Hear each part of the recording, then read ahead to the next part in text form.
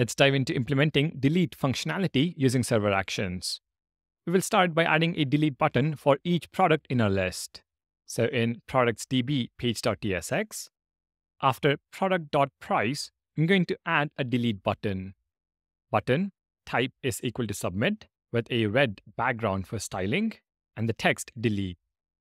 Next, let's define our delete server action. In actions/products.ts, we will add a remove product function. So export async function remove product. Import the delete product function from prismadb.ts, which handles deleting a product by its ID. Remove product server action takes an ID parameter of type number and passes it straight to the delete product function. Very straightforward. Now, back in our products page, we need to call this server action. But here's the question, how do we do that? If we use the onClick handler on the delete button, it would make it client-side code. We, however, want the component to remain a server component. Well, the solution is to wrap our button with a form element. So form opening tag and closing tag.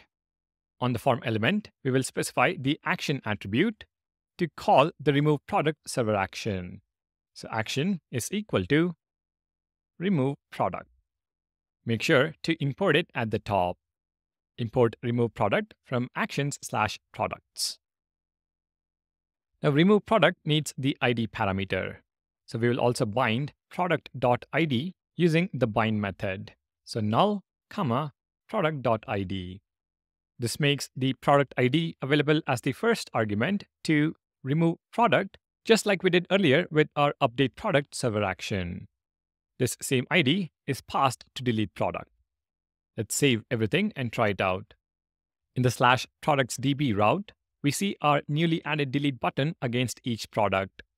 When we click delete on the last product, so validation title 1, we see the network request, but nothing seems to happen in the UI.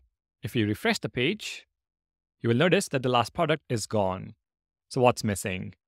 Well, we need to refresh this product list automatically after deletion.